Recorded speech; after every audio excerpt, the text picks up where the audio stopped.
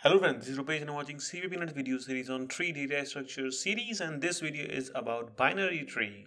So in last video of this series we saw that what is the actual meaning of tree, why you will go for tree data structure and all that terminologies about the tree. Now in this video we'll see a basic binary tree, and notice that it is not a binary search tree. If I tell binary tree, lots of people get confused with this BST thing. This is totally different than this.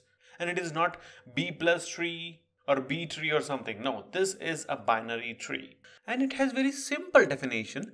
A tree whose nodes can have at most 2 children is called binary tree.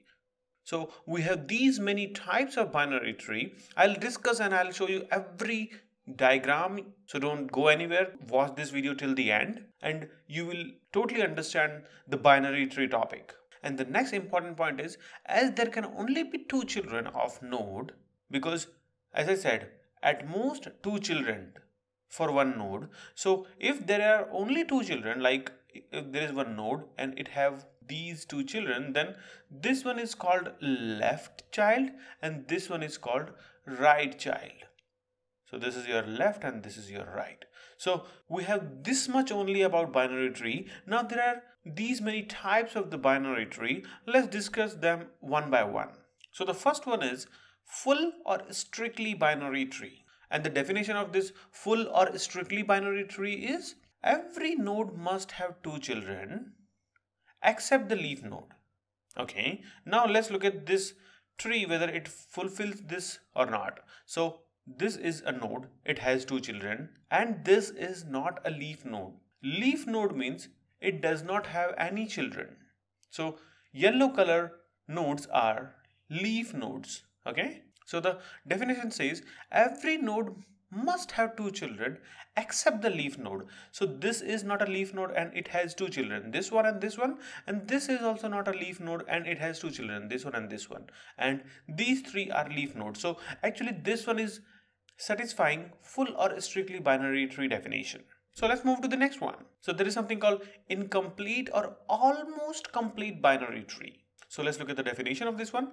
Every node must have 2 children in all the levels except last and second last level.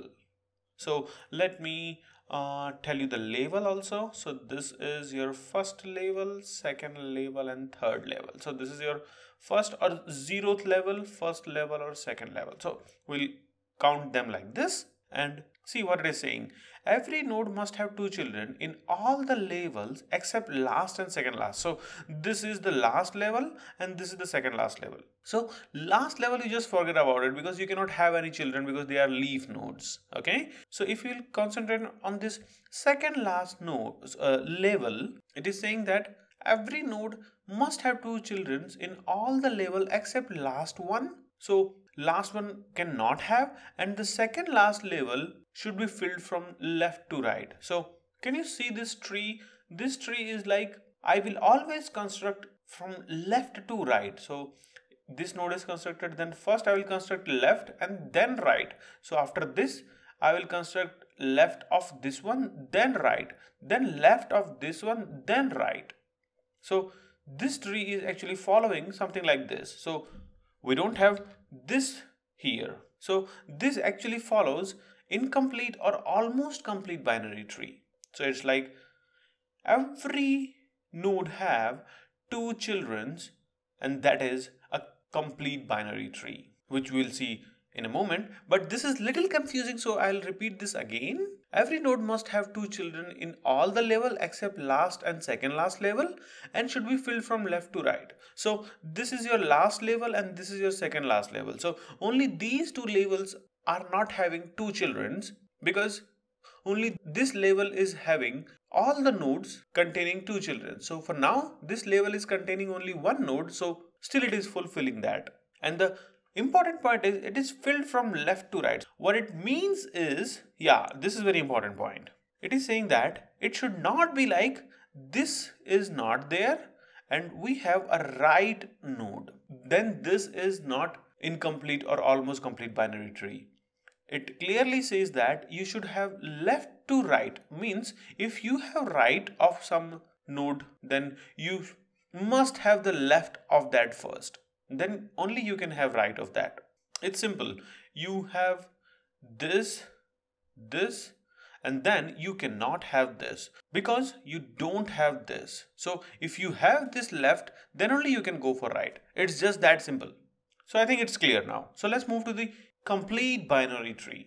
Okay, this is very simple actually. This is a complete binary tree. This is your root and these all are the leaf. And the definition says every node must have two children in all the levels, obviously except the last one because they cannot have any children, and each level there should be 2 to the power L nodes where L is level. So it's like each level there should be 2 to the power L nodes. I just missed to write node here. So nodes where L is the level. So can you see this? These are the three levels here, and I have already talked about the levels and all the terminologies in my previous video. That's why I encourage people to actually go through the whole series of the playlist, like watch first video first, then second and third, then you will have actually a complete knowledge and you will not forget it. So I hope you have watched that first video before watching this one. So this is one level, this is another level, and this is another level.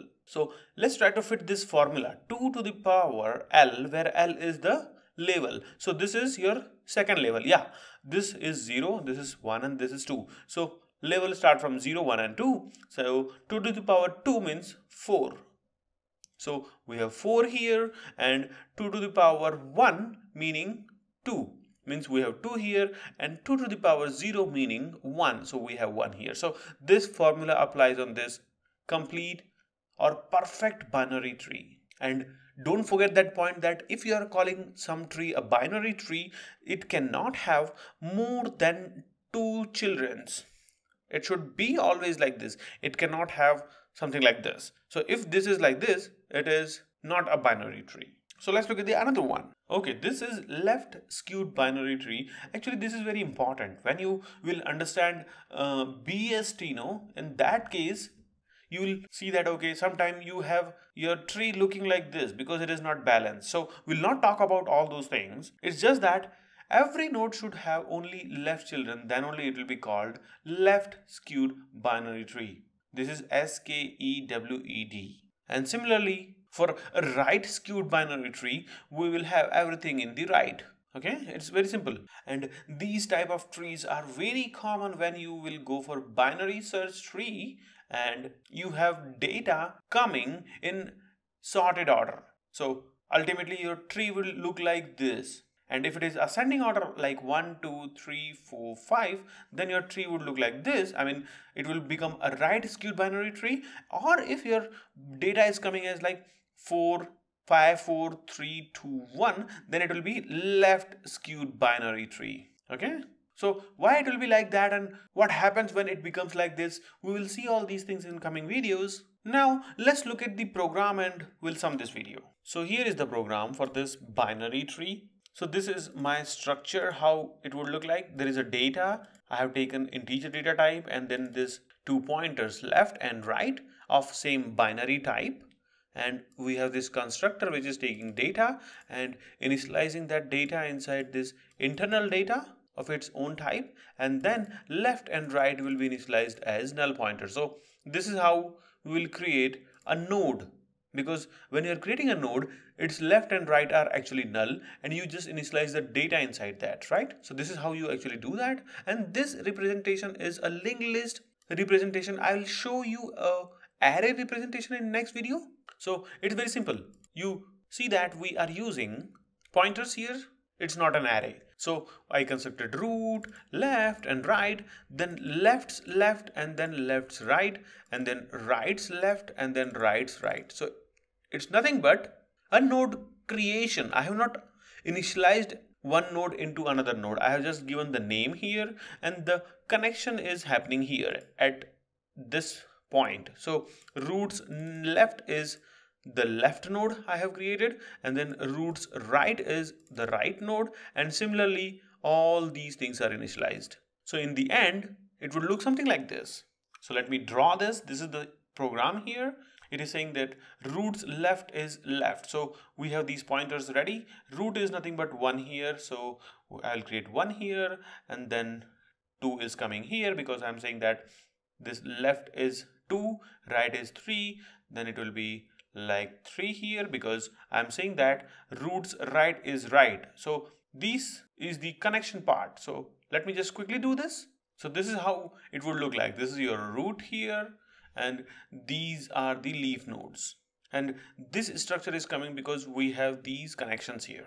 And after that, I'm printing BFS. So it's like I'm using a BFS, but oh my goodness, I just wrote that it is a BFS, but I wrote the program of DFS. So it's not BFS, it's DFS. So DFS. If you don't know what is DFS, I will have a separate video for this. Don't worry about that. So for a quick introduction, DFS is a depth first search and BFS is for breadth first search. So depth is like if you will start from here, and if you are going here, then you have to choose either of this, then you will go here, and maybe you will go further deeper. So can you see this? You are just following a path from here to here, here to here, here to somewhere else, and then down the line. But if that is a breadth first search, you will come here first, then you will look at this and this, then only you will go down the line. So it's like in breadth first search, you traverse level wise. You will first traverse this level, and then you will traverse whole this level, and then only you will go for this level. But in DFS, you actually follow a path. First you will go to this one, and then if you are going here, you reached here, and after that you have to go down. So either you will go here or here. But can you see, you skipped this. So let's suppose after here, you're coming here, and maybe something else is also there, then you will go there. So you skipped this also. So actually you go more and more deeper in the tree. That is called depth because you are going into the depth, and breadth means you are going level wise. That's the basic difference, and how to write the program for that. Currently I have a program for depth first search. So it's like, okay, let me just reverse all these things. Okay, so it's a recursive program. I want to print these nodes, what are there in the tree. So it's like I will first enter the root here because I'm passing root. So this is going into this function. Is it visible? It should be visible now. So this is your whole program. Currently we're going to see this guy only, and we need this tree. Okay, so first we will come with the root here, and then root is not equal to null pointer. No, it is not. Then we will not return, we will just print root data. It means we have printed 1, and then we'll go again in recursive roots left. So we are going here, and then it will come here, and then we'll print 2 because it is not null, and then we'll again go further left. So 4 will come, and then we don't have anything in the left of 4, so we will pass a null pointer. See, we have initialized null pointer in both of these sides when we create these nodes. Okay, so this have null pointer, so it will be null pointer. It will come back then, and then it will go for right. So right is also null, and then it will go back. If you don't understand all these things, I will show you, or I would suggest you to go and see my recursive video. I have explained thoroughly with the stack pointers and stack, how stack look like and how one stack actually connect with another stack. So please go ahead and watch a recursive video of mine. So like this, you will go back because now you are not having anything. So you will actually go back, and then from here, when you came here, you executed this line, and now you are going back, means you are done with this line. And once you are done and you are coming back because you went somewhere and now you're coming back on this line, then you will execute this particular line. So now you will go right, so you will print 5 here, and then you don't have anything for here and here, then you will come and check this guy and this guy, so they are null pointers. So actually you will go back here, and similarly you don't have anything here, then you will go back further, and now you will go right, and then you will print 3, and then you will go left, then 6, and then you will go up, and then 7. This is what the number would be when I will run this. Remember this: 1, 2, 4, 5, 3, 6, 7. So let's run this. compile this and execute this. See, this is the same number 1245367.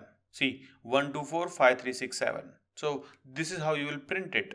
And if you have not understood this traversal, don't worry, I will have pre-order traversal, post-order traversal, and in-order traversal.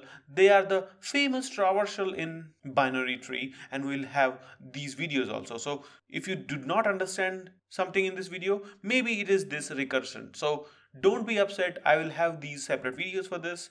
So till then, bye bye. Thanks for watching guys, and I will see you in the next videos. Keep learning and stay healthy. Bye bye.